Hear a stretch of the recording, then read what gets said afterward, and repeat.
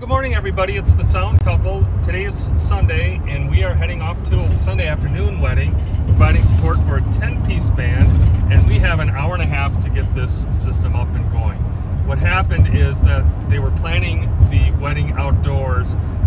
We received an email last night that they are now moving the wedding indoors in the location that the band's going to be playing, so it doesn't make sense for us to get there at the time we would like to. Typically we like at least 2 to 3 hours for setup. Today we're going to have an hour and a half to get it all up and going. We haven't been at this venue before, so hopefully the logistics will work in our favor where we can actually pull this off. I don't know what we're going to say or do to change any of this. It just definitely impacts the production side of it, and you know, we're pretty quick, but yeah, I gotta move over here. We're not gonna get probably much opportunity to do any setup video just because we're gonna be under the gun to get this going. So we'll check in with you later. Yikes.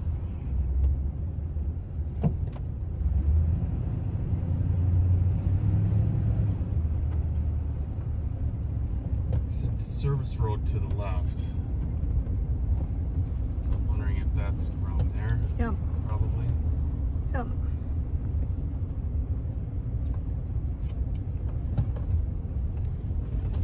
Okay.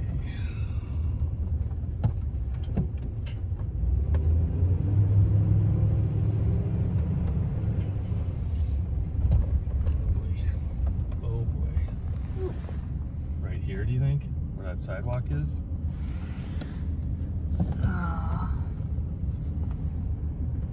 Or is it there? Probably there. That's my guess. Yeah, I think you're right. Yes, Yep. I see a ceremony going on. Yep. Well, here we are, folks. Considering the situation, we lucked out. We are going to load in right through that door. The service is going on.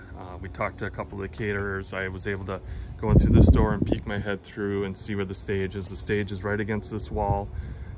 So that's close, and we were able to pull right up here. I think we're going to pull this off, Stace.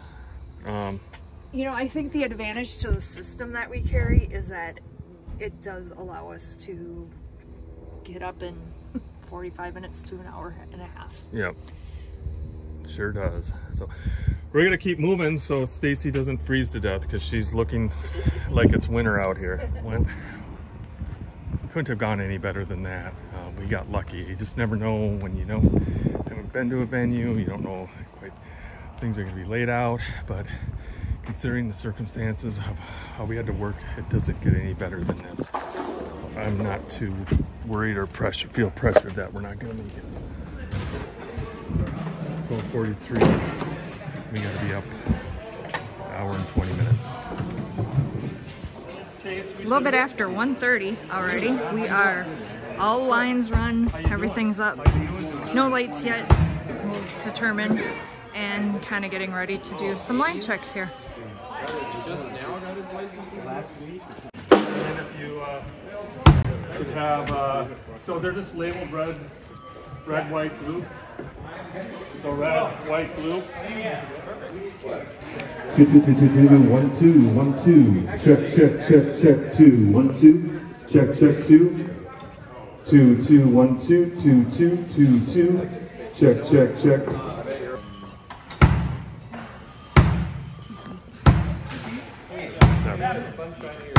Why don't I?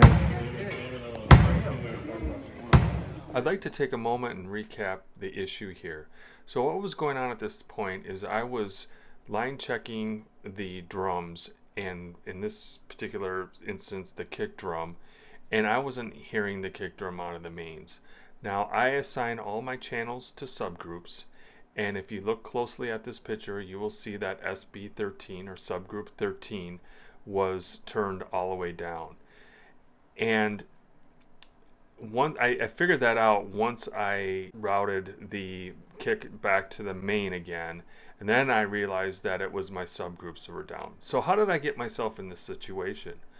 Well, typically when I'm prepping for a gig, and we prep for all gigs, I'll link to the video here, I typically start with my default project scene template. In this case, I didn't. Instead, what I did is I selected the project that I had for this group, and I reset just the scene instead.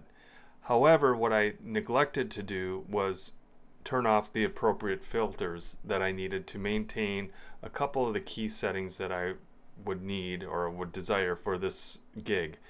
Number one is the mix level filter. The mix level filter will prevent your master sends from being reset, and since I did not do that, they all went back down to 0. The other filter that I neglected in this case is the effects type settings. I didn't notice this until later on, actually into the gig. We were kind of going on the fly, and my effects just weren't sounding what I was accustomed to, and then that light bulb went out from my head, and I went to the effects settings and found, yep, they were set back to factory default. So I was able to remedy that by going back into my presets for my effects and setting them appropriately. So just these two little settings didn't cause super big issues, but when we were in a hurry, as you can tell in this video or this portion of the video, those little things add up, and if anything, just cause a little extra stress that we all like to avoid if possible.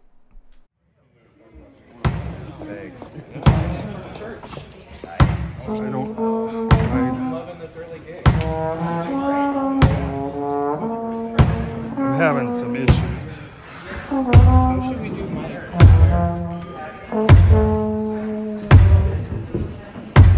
Okay, once the kick, just one more time.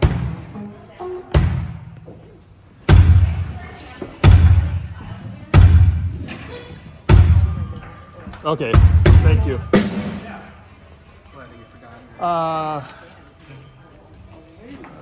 Scott, can we, as long as you're up and ready, are you?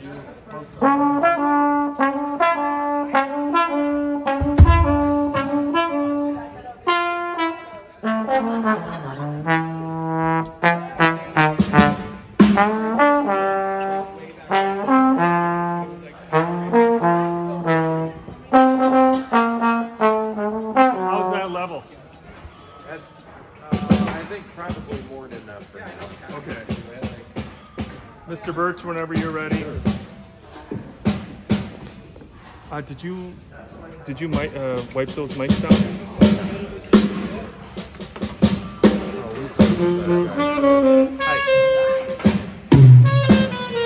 All right, let's go. Okay, it is 1:48, and we got everything going, up and running. Just headed to the restroom. Got the band set up. Got a couple more checks to make, and we'll be ready to rock.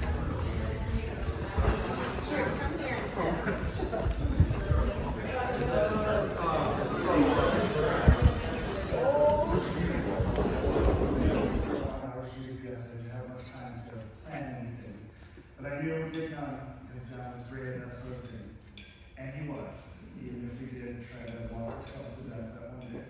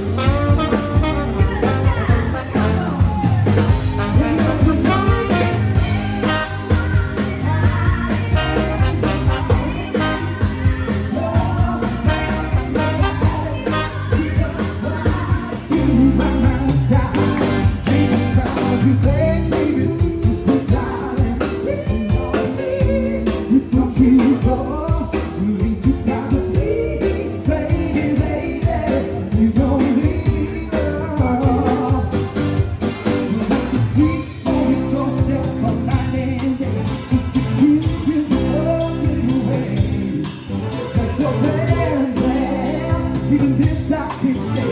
I just want to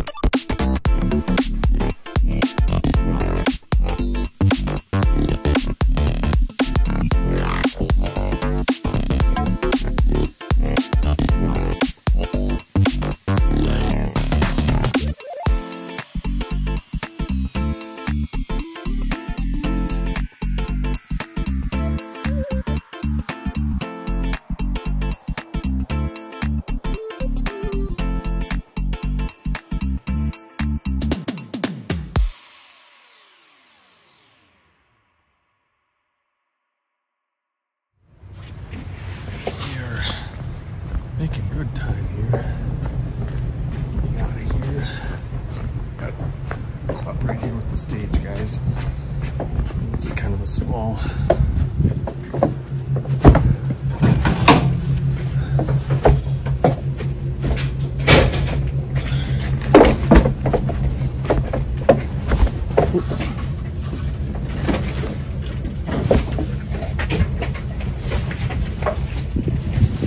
Got it?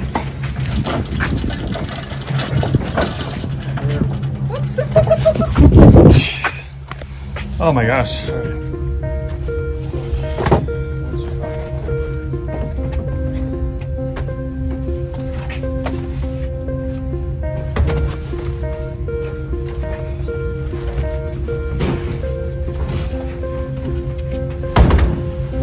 Should all fit. It's up there right now. Did you have, I think you had one sub or one Yep. up front, didn't you? Yep. I'll take Tom's. Huh?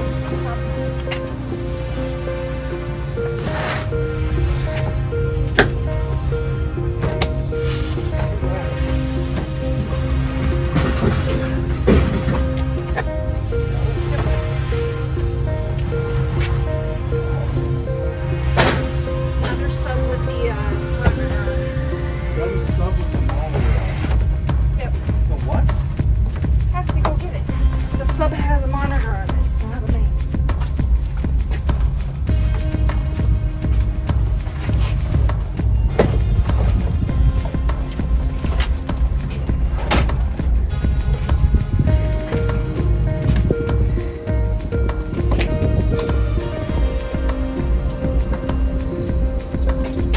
Yep. Is this locked?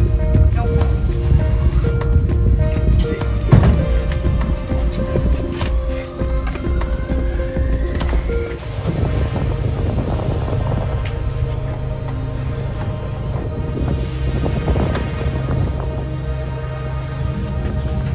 Just trying to find brakes and all that.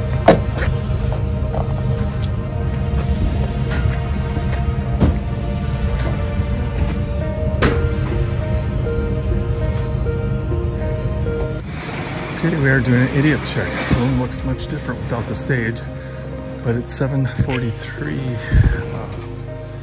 and we are done. Is the bathroom still available over there? Okay. Hey everyone, there's Paisley Park, the home of Prince. We are on our way home. That's kind of a cool shot. Yeah. Yeah. Better than in the daylight.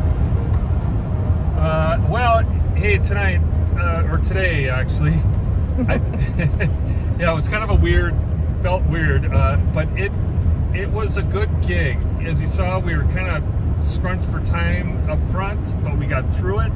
We got set up. Thankfully, it was an easier load in, and we weren't blocked. We got everything on the carts. The biggest issue we had tonight was our wireless came back. I think Stacy probably shot a little video this morning or today where the iPad was having issues. So then I got my Surface out, and that was doing a little bit better, but that was having issues too. And what's strange about it is that we were kind of in the middle of nowhere. I mean, it was not nowhere, but there wasn't anything close. There was a lot of fields. So I don't know if there was something in that building that was just blasting, but I scanned 2 times for different channels, I think. Yep. And it wasn't perfect. It got better, but that was the strangest thing. Just wasn't expecting it at a location like that. The band was good, really good. I mean, this was an A band. The singers, everything. The drummer played to the room. Yeah, this was another room where it looked pretty but sounded crappy. Reminded us again of how the drums are just key to managing the success of being able to mix. It was a bigger band, was able to actually mix them. The drummers, we had him on in-ear. He played the room, and I think I was talking to the bass player who was the leader of this group, and that is the key. Play the room. We've dealt with a couple of bands where it was just balls to the walls, way too loud. struggling to mix, struggling with monitors. Tonight was absolutely perfect. Everybody behaved. The guitar player was great, bass player, and then it starts with the drums. And then the horns are kind of going to be the horns, but they held it in check too. So have a great night, and we'll see you soon.